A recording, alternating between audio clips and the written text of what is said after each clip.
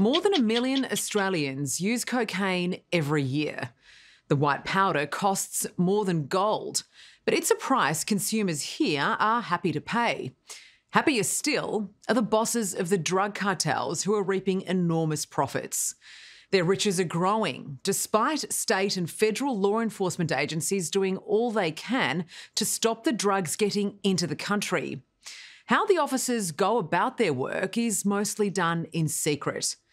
But not always. Tonight, we're taking you inside their battle to outwit the criminals responsible for smuggling massive amounts of illegal narcotics.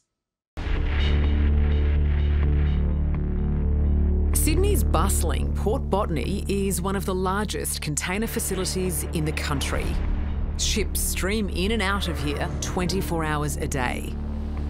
Today, there's a VIP on the water, the Commissioner of Australian Border Force. In recent times, we've had hundreds of kilos of narcotics found.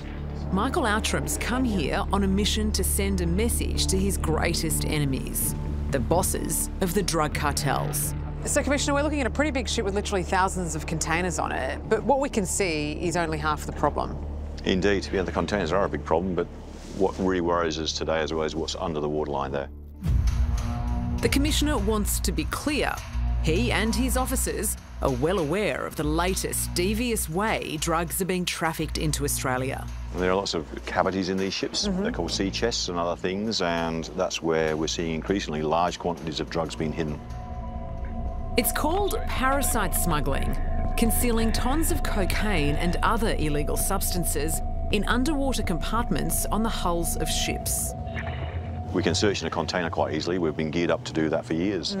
We haven't been geared up to go under the waterline and examine the bottom of a ship, and it's huge. So we need to be able to do it in a very expedient way. The rise of parasite smuggling has meant law enforcement has been playing a kind of catch-up to drug importers, but not anymore.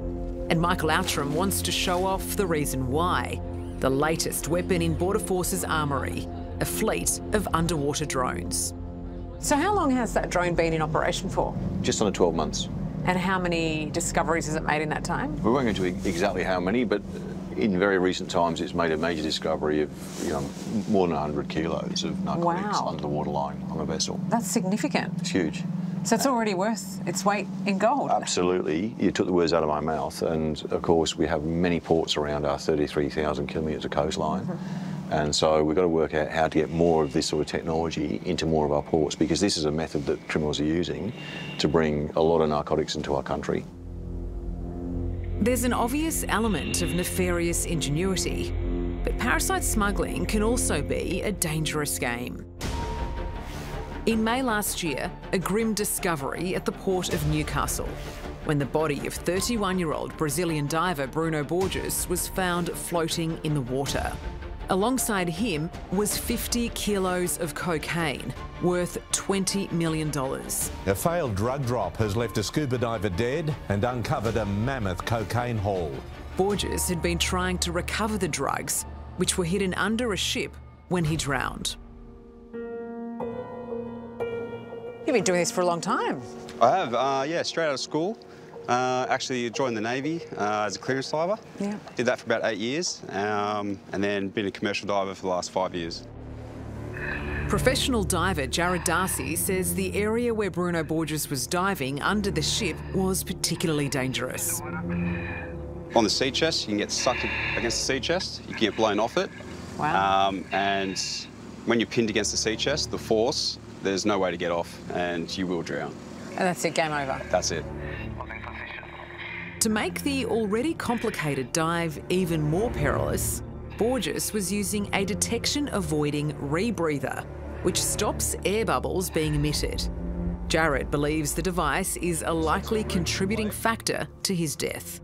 So a rebreather is a very technical piece of equipment. Depending on the type of rebreather he was using, if he was using 100% oxygen rebreather, that does have a depth limitation of about 10 metres. So if he was diving to collect a large quantity of drugs, that would make him a lot heavier in the water, and he could have easily surpassed the 10-metre mark, which then the dive will go into a blackout. And once you black out underwater, the chance of drowning is quite high. these are the risks people are willing to take. Yeah, absolutely. The drug trade, people die. And they've got an immense budget. So whether it's buying, diving equipment with rebreathers, flying divers around the world to go and do certain jobs, employing, technologies now to detect our surveillance, encryption of communications, incredible sophistication. We're really in a sort of an arms race here, and it's constant, and we have to keep up with them. Yes. It's impossible to inspect them. Like Michael Outram, Nanette van Shelven is in a battle with parasite smugglers.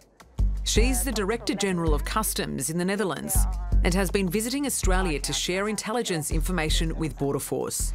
So, Nanette, how does the port here compare to what you're used to in Rotterdam? I imagine it's much busier where you are. Oh, yes. Oh, yes. The port of Rotterdam is huge. Nanette's beat includes Europe's largest seaport, Rotterdam. As well as handling 500 million tonnes of legal freight, it's estimated a staggering 50,000 kilograms of cocaine is smuggled through the port every year. The Netherlands has been dubbed the cocaine hub of Europe. Yeah. That's not exactly a title that law enforcement would want. Nope. How does that sit with you? Well, of course, it saddens me. It's not only that we face all those tons of cocaine coming into our harbour, but it's the crime that also comes with that.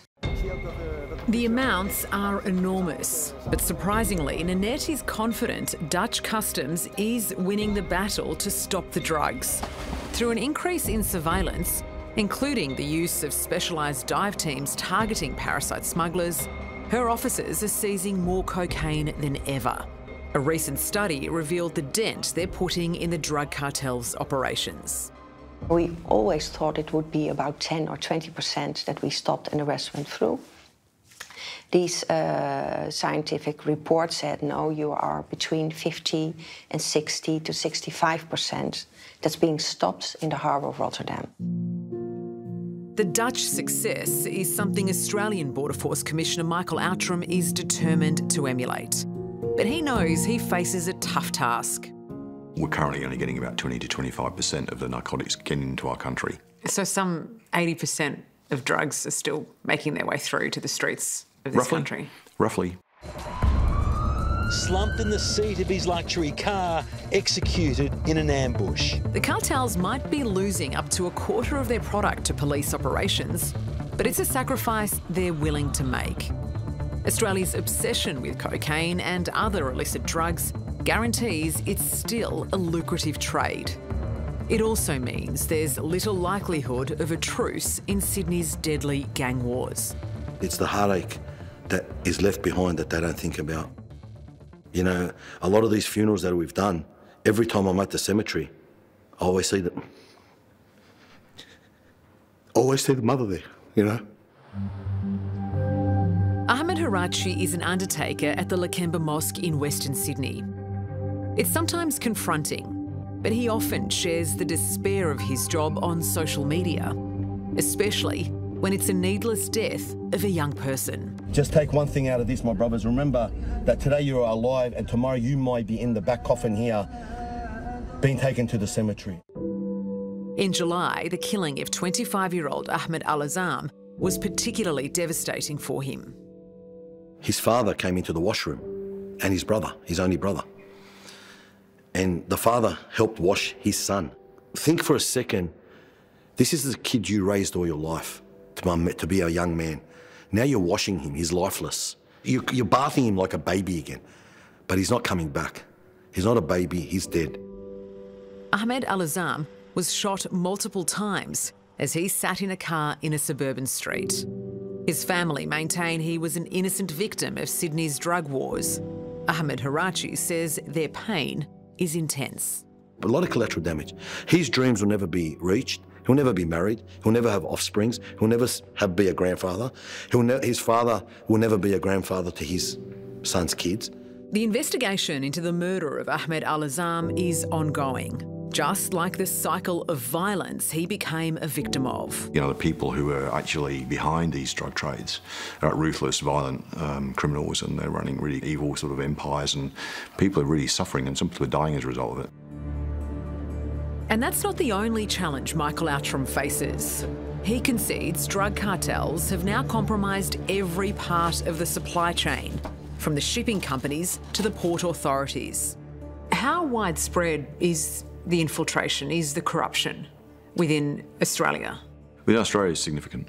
It's a big problem. Now, I would say to you that the vast majority of people I deal with in industry, they're doing the right thing. But we've identified in the last 2 years, looking into this problem, about 100 organisations and 1,000 people that operate at the border that really worry us. Really? And that's what we can see. So I mean, that's very disconcerting. It is disconcerting. But it gets worse. The Commissioner's most alarming admission is that he has concerns about some of his own officers. There's no organisation that can lay claim to being corruption-free or corruption-proof, because organised crime need our information. They want our information. They want to know where we are, when we're going to be there, what we're not looking at, what we are looking at. It's gold for them, and we realise the value of that. It is an uncomfortable truth to learn as a member of the public, to hear that from you, Commissioner, that there's likely corruption within your ranks. 99% plus of the workforce are absolutely committed to the mission. I've got 5,700 officers. If just one of those officers, just one, is in the pocket of organised crime and they're in a job where they can access certain sensitive information, that's a big problem for us. But ultimately, Michael Outram is an optimist. He's sure the war on drugs will eventually be won by the good guys. Ahmed Harachi hopes the Commissioner is right. Over the past 20 years, he's buried too many victims. His simple wish is for the violence to stop. What impact is the current crime wave having on the community? Honestly, people are moving out. People are selling their houses in these areas and moving out. Why? Because they can't handle it anymore. The devastation, the aftermath, the collateral damage, all left behind, nobody sees that. The story's on the media once, twice, and that's it. No one sees what is left that the family has to pick up the pieces and deal with. We have our wives and our sisters and our siblings all walking in the streets. We don't want a stray bullet to hit one of them. And we've seen, we've heard on the news some of these bullets have gone into childcare centres and stuff like that. Wow, imagine it hit a child, an innocent child. Hello, I'm Sarah Arbo. Thanks for watching 60 Minutes Australia. Subscribe to our channel now for brand new stories and exclusive clips every week. And don't miss out on our Extra Minutes segments and full episodes of 60 Minutes on 9now.com.au and the 9Now app.